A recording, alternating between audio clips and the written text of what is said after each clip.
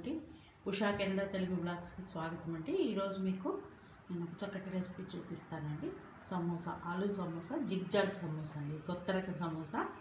చూడండి, దీనికోసం మైదా అండి. నేను సగం మైదా సగం గోధుమ పిండి తీసుకున్నానండి. మీ ఇష్టం, మీరు ఎలాగైనా తీసుకోవచ్చు అనమాట. దాన్ని ఈ విధంగా ఈ బౌల్తో ఒక 2 కప్పులు మైదా తీసుకున్నానండి. మీరు సమోసా చేసుకునేటప్పుడు పిండి అది మీ ఇష్టం అండి, ఎంత తీసుకోవాలండి. దాంతో ఇంత అండి, ఒక చిటికెడు ఉప్పు అండి. ఆ తర్వాత కొంచెం ఆయిల్ వేసుకోవాలండి. ఇదిగోండి, ఈ విధంగా కొంచెం ఆయిల్ వేసుకొని కలుపుకోండి. ఇది ఈ విధంగా మొత్తం కలిసేటట్టు ఈ విధంగా కలిపేసుకోండి. గట్టిగా ఈ విధంగా పిండి మనం ఈ విధంగా అంటే ఇలా వచ్చేట్టు మొత్తం కలిపేసుకొని ఆ తర్వాత నీళ్ళతో తడిపి పెట్టుకోవాలండి. చూపిస్తాను మీకు. మన చపాతీ కలుపుకున్నట్టే కలుపుకోవాలి కానండి, ముందే నీళ్ళు అవి వేసుకోకుండా ఉప్పు ఈ నూనె బాగా కలిసేటట్టు కలిపేసుకోండి. ఈ విధంగా పిండి ఇలా అంటే ఇలా వచ్చేట్టు చూసి తడిపి పెట్టేసుకోండి. ఇదిగోండి, నేను ఆలు సమోసా స్టఫింగ్ కోసం కర్రీ చేసుకుంటున్నానండి. చూడండి, ఆయిల్ పెట్టుకున్నాను. ఇది అందరికీ తెలిసిన విషయమేనండి. తరిగిన పచ్చిమిరపకాయలండి, ఒక్క ఉడుకు మాత్రమే రానిచ్చానండి. బంగాళదుంపలు సన్నగా తరుక్కున్నానండి. ఇది బంగాళదుంపల స్టఫింగ్ కూర అంటే మీరు పచ్చి బఠానీ బంగాళదుంప కలిపైనా చేసుకోవచ్చు. క్యారెట్ పచ్చి బఠానీ బంగాళదుంపతో, అది మీ ఇష్టం అండి. స్టఫింగ్ కోసం కూర, అందుకని నేనైతే బంగాళదుంప కూర చేస్తున్నాను. చూడండి, అల్లం పచ్చిమిర్చి వేసేసి నేను కూర చేస్తున్నాను, చూపిస్తాను మీకు. ఆయిల్ హీట్ అయిందండి. ఈ విధంగా జీలకర్ర, కొంచెం ఆవాలు,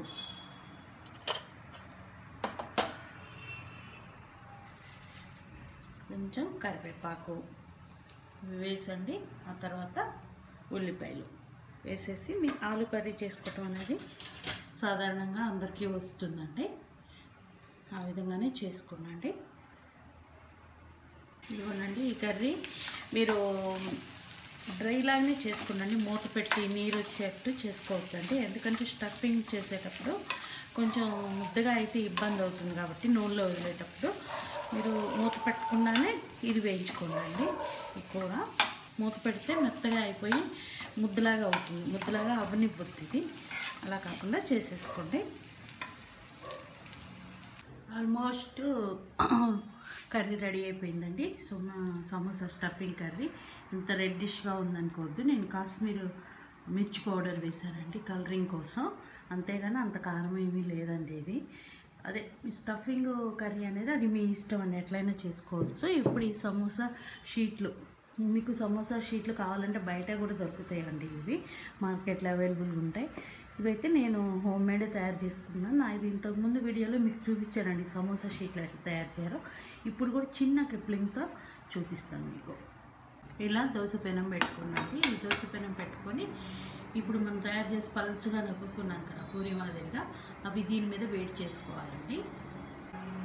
ఈ విధంగా ఒక్కొక్కటి ఈ విధంగా వేడి చేసుకోవాలండి.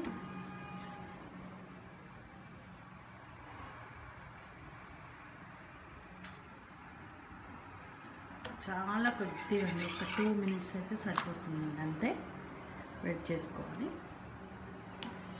ఎక్కువ టైము డ్రై అయ్యే వరకు వెయిట్ చేయొద్దండి.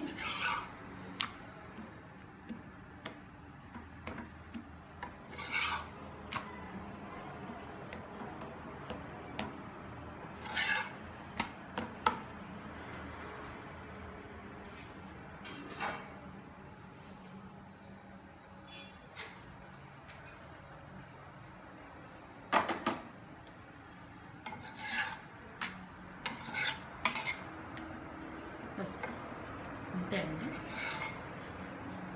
మళ్ళీ ఇంకో షీట్ వేసుకోండి. ఆ తర్వాత కట్ చేసుకొని స్టఫింగ్ చేసుకోవాలి, చూపిస్తానండి. అన్నీ ఈ విధంగా ఇలా బబుల్స్ రావాలండి. కొంచెం అంతే, ఒక 2 మినిట్స్ ఉంచుకోవాలి, ఎక్కువసేపు ఉంచొద్దండి. చూడండి, ఇదిగోండి ఈ విధంగా ఇంకోటి కాదు చూపిస్తాను. చూడండి, నేను కొద్ది టైమే అనమాట.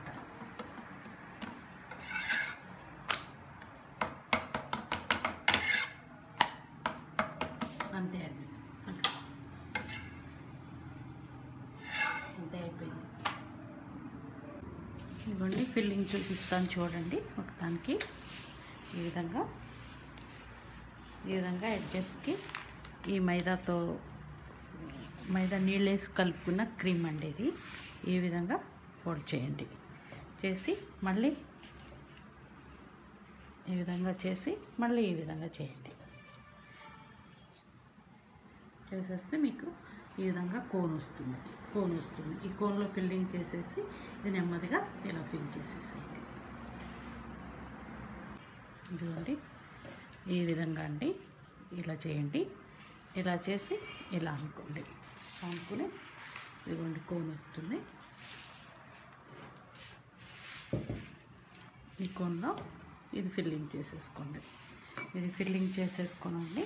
మళ్ళీ దీంతో ఇలా తడిపేసుకోండి. ఎడ్జెస్ తడిపేసుకొని ఇదిగోండి ఈ విధంగా మడిచేసేయండి. సమోసా వచ్చేస్తుంది. ఈ విధంగా మడిచేసేయండి. ఇదిగోండి ఈ విధంగా మడిచేసేసేయండి. ఇంకోటి చూపిస్తానండి. ఇదిగోండి చూడండి ఈ విధంగా మడిచేసేయండి. ఇదిగోండి ఈ విధంగా కోన్ ఇలా వస్తుంది.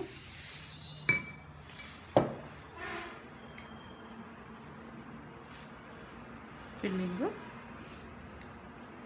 ఈ విధంగా వేసేసేయండి.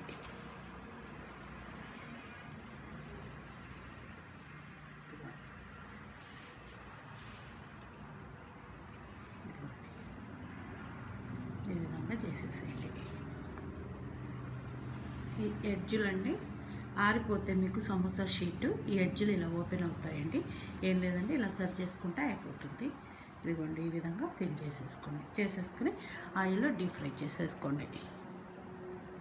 ఇదిగోండి ఇంకోటి ఫిల్లింగ్ చూపిస్తున్నాను చూడండి. మీకు ఈ ఎడ్జెస్ వరకు మాత్రమే ఇలా పేస్ట్ మైదాపిండి పేస్ట్ అండి. అది ఏం లేదు, మైదాపిండి వాటర్లో వేసి మనం పేస్ట్ లాగా చేసేసుకుంటే ఈ ఫిల్లింగ్ ఊడిపోకుండా ఉంటుందండి. అంతే.